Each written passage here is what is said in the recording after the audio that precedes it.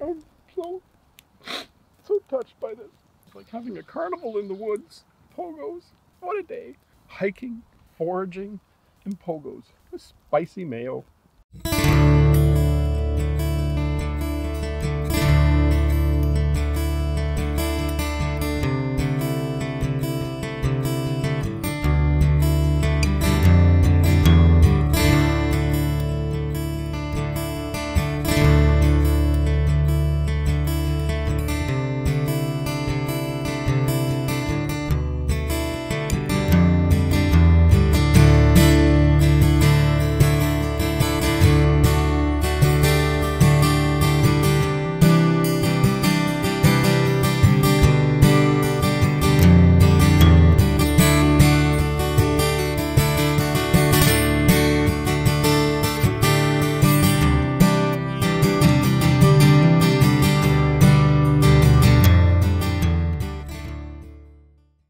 Hello, welcome to another episode of the Camo Chef.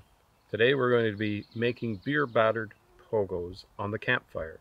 Actually my first try, so stay tuned as we attempt this. Shout out to the Outdoor Boys for giving me this idea. Did a wonderful job of it on their channel, and I thought, I think that's something I'd like to try. Mine is a little different, and I'll discuss that as we go along.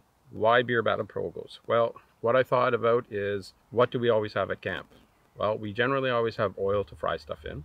We usually have pancake mix for at least one of the breakfasts. I usually have beer with me. And, of course, hot dogs, camp staple. Everybody has hot dogs when they go camp. Well, not everybody. Well, most people have hot dogs when they go camping. Those four things put together, beer batter Pogos. The pancake mix I choose to use is to just add water. And instead of adding water, I add beer. The difference between my recipe and the one that they used in the Outdoor Boys is in the Outdoor Boys, he chose to use a mason jar to make his batter in, which is very sensible because it's easy cleanup and it's very long, tall, and narrow. Your batter's all in one spot to dip your hot dog in. What I don't like about that is you're bringing glass into the woods. So I am going to bring mine in an Nalgene bottle, and I already have my pancake mix in this. So I'll add beer to this, shake it up, stir it up really well on the bottom as well, and before you know it, we'll have the batter for our Pogos. I know it's not corn batter. I know it's not a traditional Pogo batter, but this is improvising at camp with what you have on hand. So try it out and enjoy it. Today we're also going to kick it up an extra notch, because not only are we going to have Pogos, we're going to make a dipping sauce with it. And stay tuned for that as well. First things first, we're going to prep everything. We're going to get a fire going here at the camp at our little bush cap area.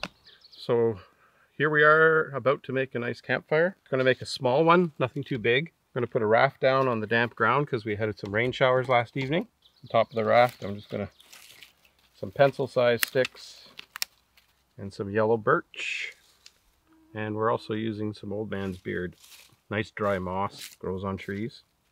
And today, I know some people think this is sacrilegious, but this is common sense. When you're in the woods, you should always have a way of lighting fire. The simplest one is carry a Bic lighter. Not always the most reliable. I have a ferro rod in my backpack as well. Someone else in our group has matches. We have 3 ways to light a fire, so we're good. But we're hungry. We've been foraging for wild edibles today and walking around. It's time for lunch. We're going to get at it. Here we go.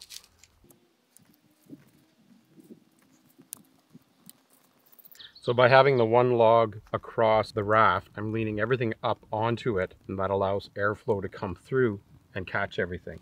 And I'm trying to be patient. We're just going to keep doing this till we get a nice fire going. We'll need some bed of coals to get our oil warmed up to about 375 degrees. But in the meantime, I brought my mess kit with some water. I'm going to put some water next to the fire to get it warmed up, because we're going to enjoy some Hades coffee. I have Irish Raptor for Marla, because that's one of her preferences. And I have the Lazarus for myself. Myself being a shift worker, I really like the Lazarus. It's double caffeinated. That little kick really, really helps. And today, I need it. So I'm going to take advantage of it.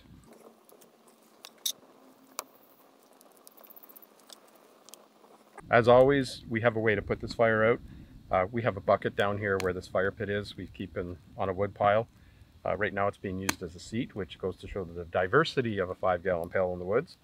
I'm not suggesting littering. This is private land, and this is an area that's used for fires quite a bit. A lot of people use this land. The owners are very generous with the land use. Some other guys come through in the winter and skidoo through here.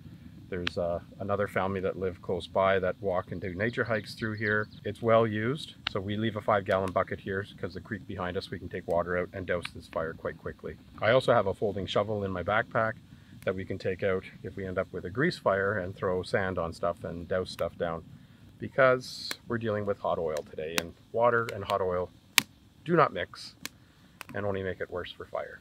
So as our water warms up for our coffee, I'm going to get going on a few prep things. So like I said, 4 ingredients basically. We have canola oil in this bottle. I packed it in a sealed water bottle. It's a liter.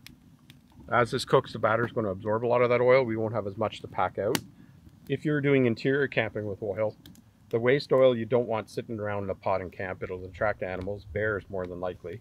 You don't want that. Even in car camping campgrounds, bears are popular, and you don't want bears in your camp, so you have to deal with your oil and be prepared to deal with your oil. I can't put hot oil back in this. I could leave it sit in the pot and be cooled and let it cool, but I planned ahead. I have a metal water bottle that I specifically use for waste oil when I'm camping. I do let it cool in this before I put it on because the rubber gasket gets singed if you're putting 350-degree oil into this. So I'll wait for that and pack that out with me. It's always good to have a lid for the pot you're choosing to use for deep frying things in. You have to have a way to snuff that out if it gets away on you. Fire and oil don't mix very well, especially if you're dealing with high flames like this. That's why I'm waiting right now and boiling water on the flames.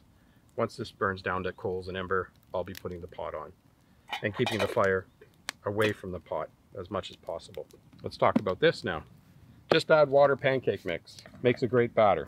One way to kick this batter up a notch is to add beer instead of water. You end up with a beer batter. It's great for fish, and I've done it once or twice with Pogos, so I think it's going to work out here at camp with Pogos. I've done it at home, but we're going to try it and see where we go. The great thing about a day hike like this, when we're in the woods, this is the time to experiment before you're camping and commit it to a menu and to food rationing. Pack your garbage out, please. I've prepared some sticks for the Pogos. We just cut some green branches, shaved them off. You want that bark off of there because you don't want the taste of the tan and that bitter taste of the bark in with your food. I'm going to use one of these sticks to stir this up. To get it all the corners, get it off the bottom into a nice batter. That looks really good. I think I got everything. And that's got a nice texture to it where it's going to stick to the hot dog. So the principle here is hot oil, hot dog, dip in the Nalgene. Nice, tall, slim container. Doesn't have to be an Nalgene. If you choose to be car camping or at the cottage and use a mason jar, that's great. If you have a plastic, reusable, sealable container, that's even better. And then that will just deep fry on the fire in the oil. That's the principle. Sometimes principles don't work out and we might end up having hot dogs on a stick with some burnt drippings on it. Who knows? I'm going to put the lid on the batter for now. Keep the ashes out of it. We just have some generic hot dogs here. Nothing too special. Hot dog of your choice. Little pro tip. Always choose a hot dog that'll fit inside your pot. That will fit inside my pot. If I had a jumbo dog, it would stick out and my Pogo wouldn't taste as good on the bottom. Now, the secret reveal. Standard issue is mustard. Dip your Pogo in mustard. Everyone, I'm going to get yelled at on YouTube, I know it. We're doing something different today. Instead of mustard, we're going to take some mayo. And I got these packets at drive-thru. You just ask for them. Sometimes they throw them in. Sometimes they look at you funny. Sometimes they charge you extra, but ask for them. You never know. I got these at drive-thru. We're going to take some mayo packets, put them in the cup here, and stir in some Hades hot sauce. And we're going to have a spicy mayo dipping for our Pogos.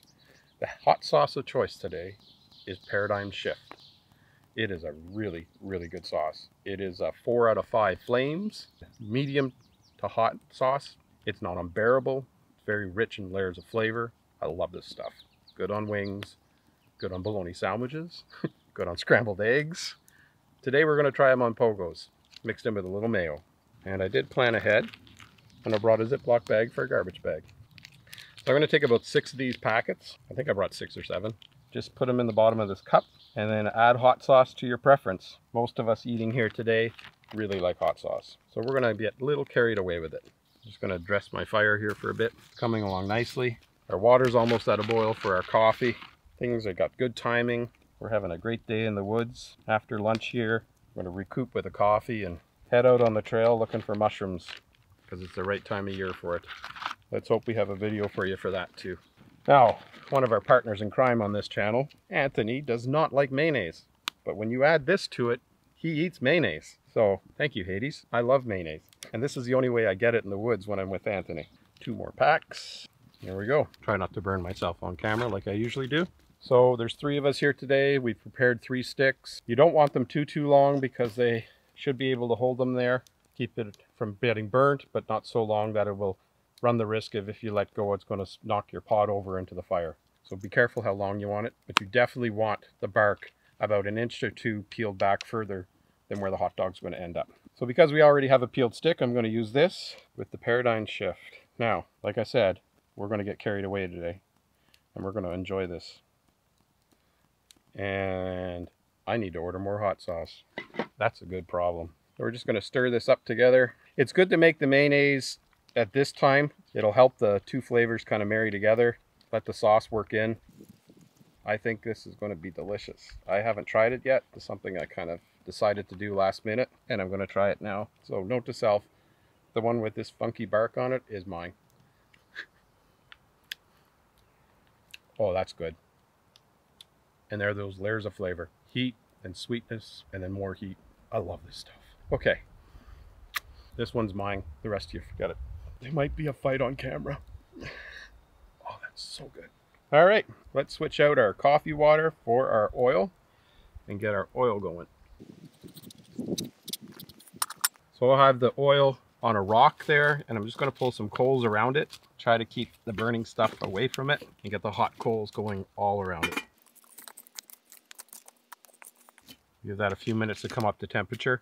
In the meantime, it's coffee time. We use these Sea to Summit cups. They're fantastic. They collapse down. They weigh nothing. They fit inside your pot. They don't have to nest together.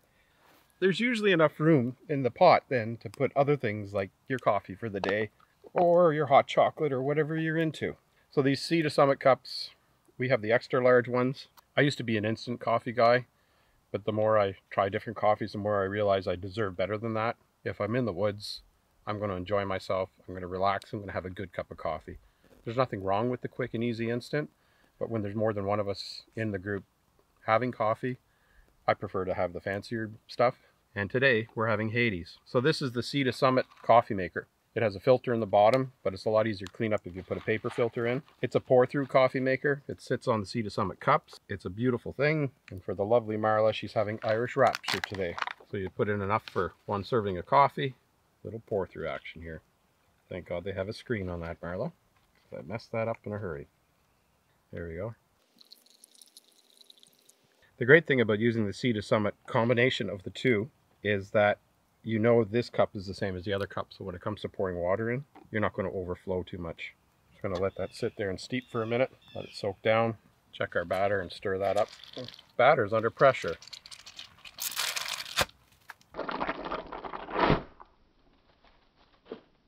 Probably not good that I left the cap on when I put beer in. I'm glad I taught everyone a very good lesson in the woods. Glad I wore a black shirt so you could see all of that all over me. It's not cooking unless there's a bit of a mess. Here we go. Hot dog in the batter. Coffee for Marla.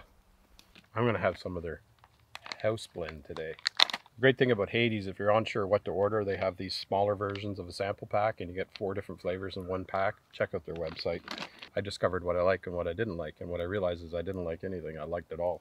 Now to check the oil. I'm going to take it off the fire because the more I handle this pot around the fire, the more risk there is of the oil spilling, and I don't want that.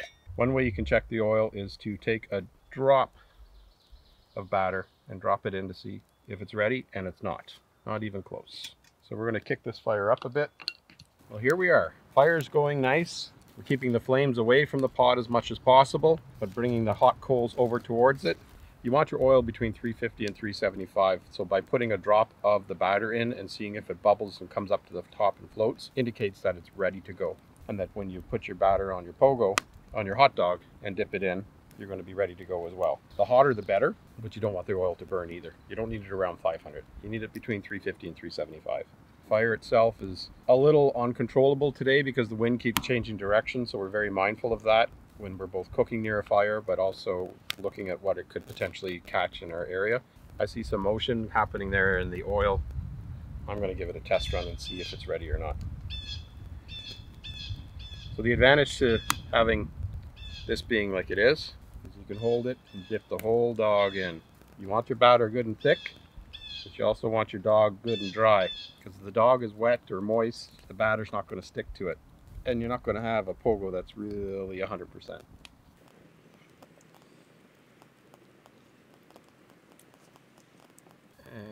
And here we go.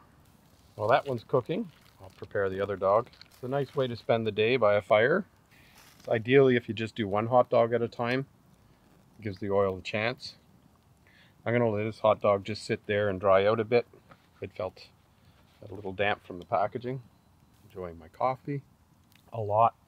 Try not to take it in and out too. It's very tempting to check and see how it's doing. Every so often turn it depending on the size of your pot and the angle you're doing things at.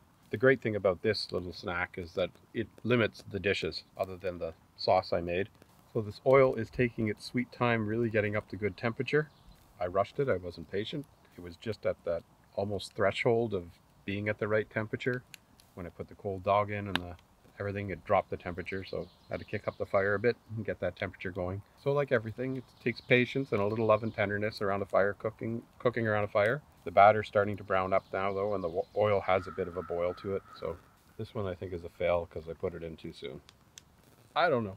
I'm not giving up. The oil's at a rolling boil right now. The batter's nice and thick.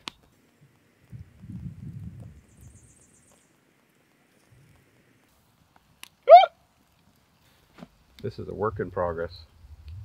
I'd sooner much do this on a day hike and have it fail and us just end up eating hot dogs than me be in the middle of Algonquin Park on an 8-day canoe trip and realize that one of the menu food items we planned for menu is a total waste and we hauled that in for nothing. So experiment, learn, and hope for the best. But the good news is I've got a really good temp on my oil, and this one's turning out much better than the other one. It's good to have this length on the stick. I'm starting to feel the temperature of the fire, but I'm not at any means like burning myself or cooking my hand. I wouldn't call it a perfect pogo, but the batter's cooked. The dipping sauce is here. Come join us, Tony. Oh. On camera. I'm definitely not going to eat this right away because it just came out of the bloody fire. Oh yeah, it's definitely cooked. That's a good start.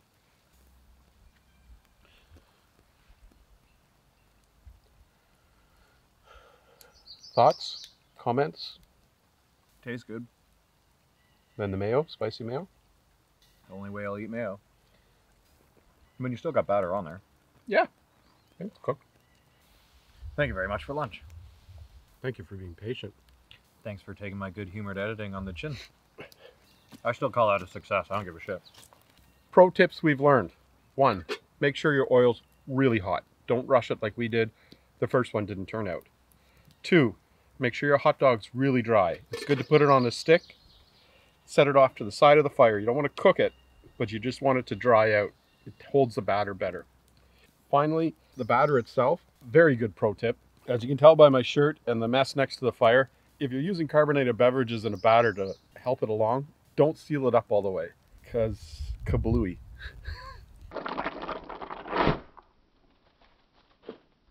Which is fine. We will do our best not to affect nature by feeding the chipmunks raw batter today. We will definitely pour water over that and dilute that into the ground as we put out our fire later. I cannot say the same for my shirt. Okay guys, remember one thing, get the fun outside. This episode's over.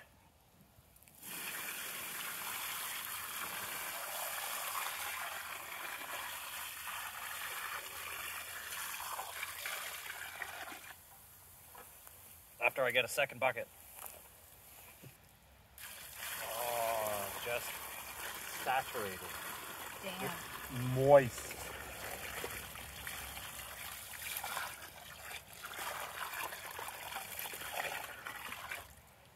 Do a third one. There's one for Patreon. I'm sorry I made a mess everywhere. Again.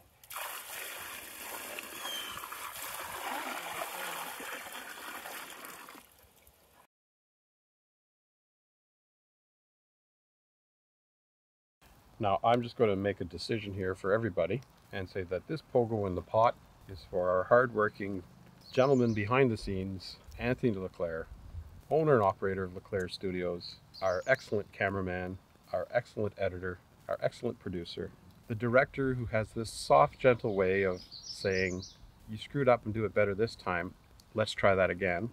He gets this pogo.